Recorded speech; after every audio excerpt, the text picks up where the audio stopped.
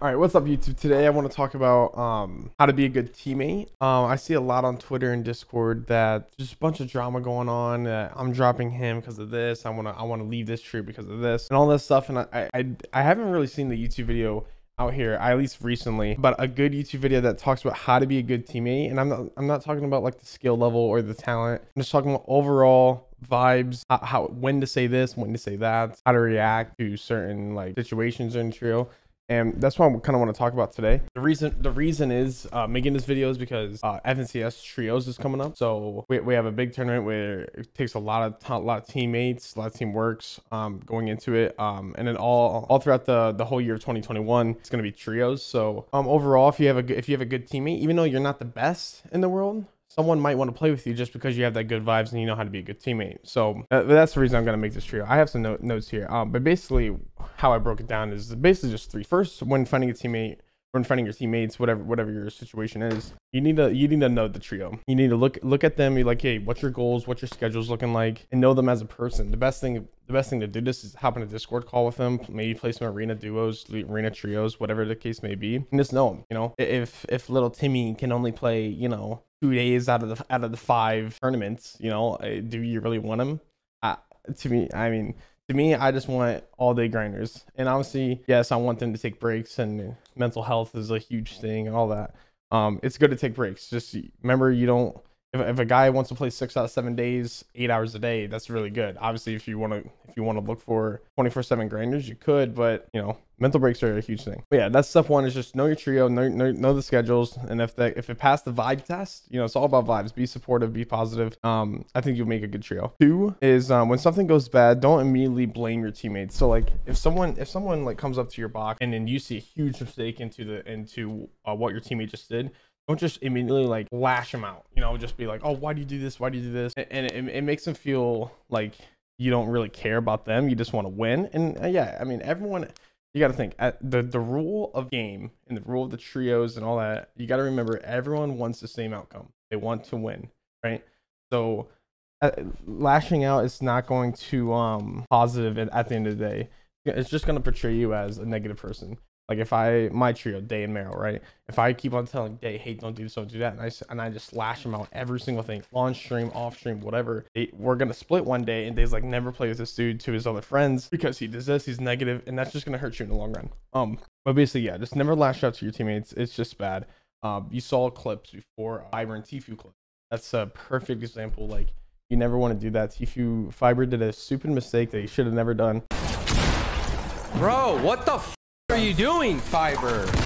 Dude, I don't say shit when he does a bad play. Oh, but it's always my fault. Fakest little kid I've ever played with. Keep telling, and you're like, the thing is, you're streaming. But at the end of the day, it happens. We're humans, we make mistakes. And at the end of the day, remember, Fiber wants to win. Obviously, he doesn't want them to die off spawn like they did in See Me.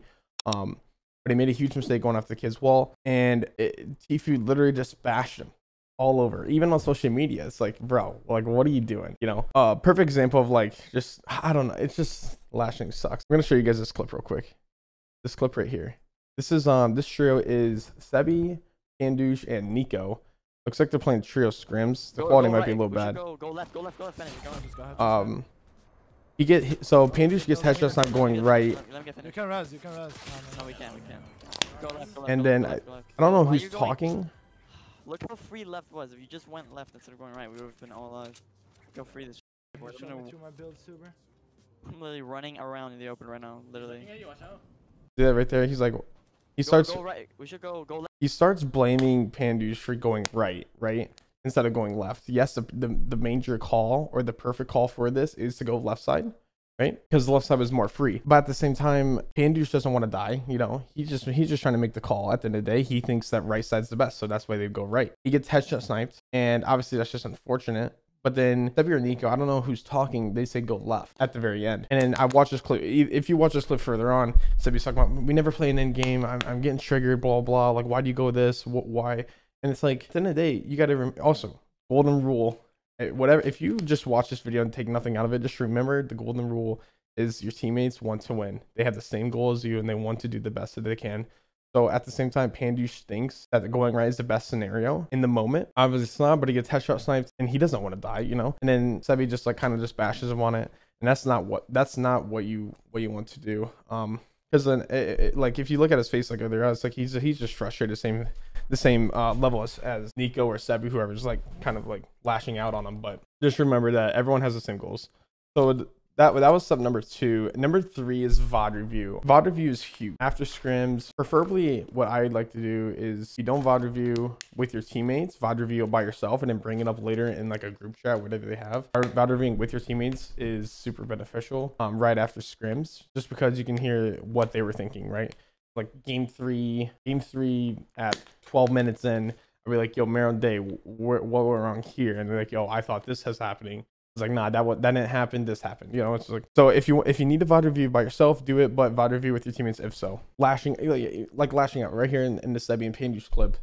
What you want to see is Sebi or Nico, whatever the one who's lashing out on, bring it up later in the VOD review, right? If you're frustrated with them, yes, you are frustrated, but bring it up later. You know, you never want to bring it up like on stream or so it gets clipped and put on social media. It's just a whole drama thing. And then with the orgs don't like to see that with their players. Stuff like that. So just bring it up later if you have to. If you want to yell, just bring it up later, or just meet your bike and yell. That's what Mero does all the time. We died off spawn. Mero literally deafens because he knows we're streaming, and he just yells. You know, it just happens, and that's way better than just lashing out on stream. One main thing you don't want to do as well is don't call your teammates dumb. A lot of people, because they want the same output as you, don't call your teammates dumb, because at the end of the day, they're not going to trust you like later on in the games. And overall, it's just going to lead to your trio splitting up. But that's a major one. But VOD review, yes. So during the games, when you're VOD reviewing, don't call your teammates dumb. Don't call them names. Be like, hey, why did this happen? So we can fix it later on. You know, what happened here? So we make sure during the later games that we're playing, that won't happen again, or it'll be a different outcome. So when you're talking about this with your teammates and stuff, don't expect coming out of the VOD review that they're gonna be just gods. If I go into a VOD review with Day and Mero and they're like, and I was like, yo, never do this again, we're good, right? I'm not gonna expect Day to never, I'm not gonna expect him to never just make that mistake again. They're humans. At the end of the day, they want the best outcome, and it's hard to break a habit if it is a habit problem. So never expect it. So expect that they are going to get better at it over time, but give it some time. Practice makes perfect at the end of the day. One other thing that I have is don't sit on a dying plant. And that basically means, like, if I go to Day and like Day keeps on making this mistake over and over and over and over, and he never fixes it, and like just don't expect him just to fix it one day. Drop him if you have to, right? Drop a player if you have to. If you don't see eye to eye, if you keep on making a mistake over and over, if he talks bad about you guys, just drop him. You know, at the end of the day, just drop him. And then don't drop and say like, oh, he's terrible, never play with him, blah blah blah. Just say, hey, we don't see eye to eye, and we're gonna look for other options. That's all you gotta put. That's all you gotta say. He would get the idea, and he just gotta move on. And then if you are getting dropped, do the same thing. Like, yo, I understand. You know, good luck in the future. That's all you guys gotta say, and that's gonna put some respect on your name, put respect on their name, so it's easier to find teammates going forward. So like right here, if I got dropped by Day and Mero, right, and I was like, yo, Mero's trash, Day's trash, they dropped me, blah blah blah, and that's what did happen. You know, they dropped me because I wasn't grinding as much and blah blah blah. I didn't go out of the way and say Day and Mero sucks, right, because they're one of the best fight, or they are, you know, arguably one of the best fighting people in the game. I said, yeah, I understand. Good luck to you guys, you know, and whatever happens. And that's a perfect example of don't take anything personal. Take it as, you know, just a business opportunity for other things, other like teammates, I guess, to help you out. And don't burn bridges. Like if Mero and Day dropped me, and I'd be like, yo, they suck, blah, blah, blah, they would never cheer out with me again like we were doing now. So just don't burn bridges, because you never know, you know, and you never know what's going to hop up. A Day and Mero's really, really good. They dropped me. I said, yo, good luck. Go ahead. Then they came back to me and like, yo, I'm down the trio again. You know, we won FNCS. I'm down to run it back. And that's just a perfect example of just not lashing out on them when they dropped me. Also not lashing out in like the games that we had. It just never to burn a bridge. Always keep them at the best scenario ever. I want to share a clip real quick. Here's 2 examples of not lashing out at people and also being a good teammate overall when it's happening, and then reacting to it. So you either don't get dropped, don't split apart, just keeping your trio together as long as possible, and working on the situation. So right here, see Spade and can't remember the third. Oh, Scrubs. They died. So Ceases go back in the replay and see what's happening.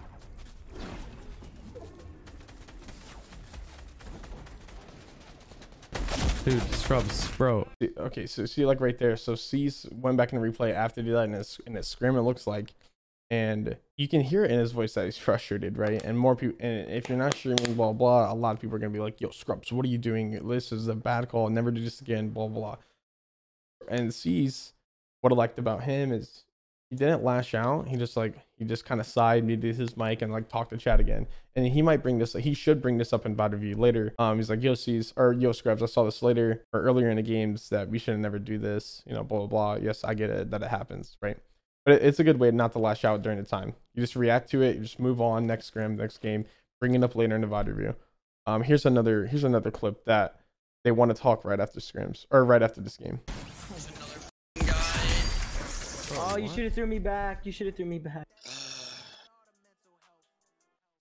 My God. I didn't know that wall was even open. Did you know it was open? That's Chubbs? so dumb. What? Did you know the wall was open? I thought you guys wiped the trio. Nah. You should have threw me back in that little brick base you had. So that was a perfect clip there of C's, the same trio, C, Scrubs, and whoever, I can't remember, the Spade. Instead of when they die, they don't argue right away like, yo, C's, what are you doing here? What are you doing here? Like, oh, I'm so over this game, I'm getting off for the night, right? They don't do that. When they die, either go back and replay and see what's happening and bring it up later in a VOD review, or when they die, they talk it out.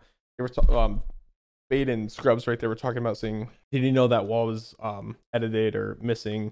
You should have threw me back here. They didn't really get into an argument. They're just going back and forth, seeing what went wrong. Yeah, and that's basically it. Like, at the end of the day, man, be respectful, be nice. You don't want your name out there. Don't take anything personal. Don't burn bridges. If you get dropped, say good luck.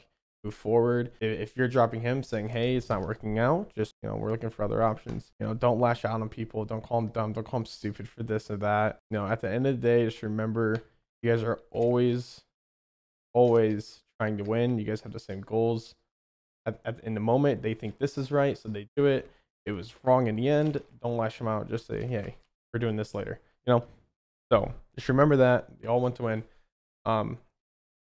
Just be supportive. You know. And I think that's it really. Like, being a teammate, it's just being a good guy.